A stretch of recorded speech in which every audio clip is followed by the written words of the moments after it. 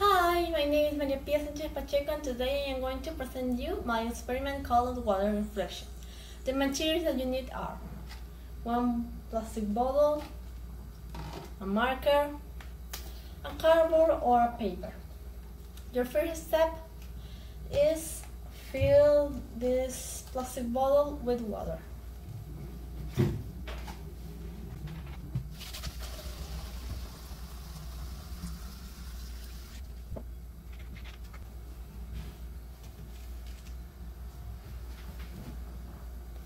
Then you need to write with a marker an arrow in your paper.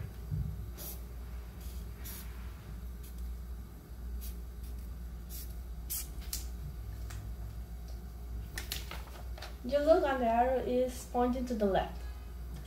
So, to see the experiment, it's okay. You will see if I put the arrow here, it's going to right. What happened is we call an optical phenomenon called water reflection.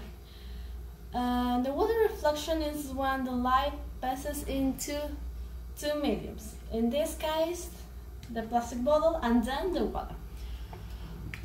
When the light do that, it condenses in one point that's called the focal point. The focal point was discovered by Thomas children. The focal point is the thing that makes the arrow turn. Thanks for watching me. Bye!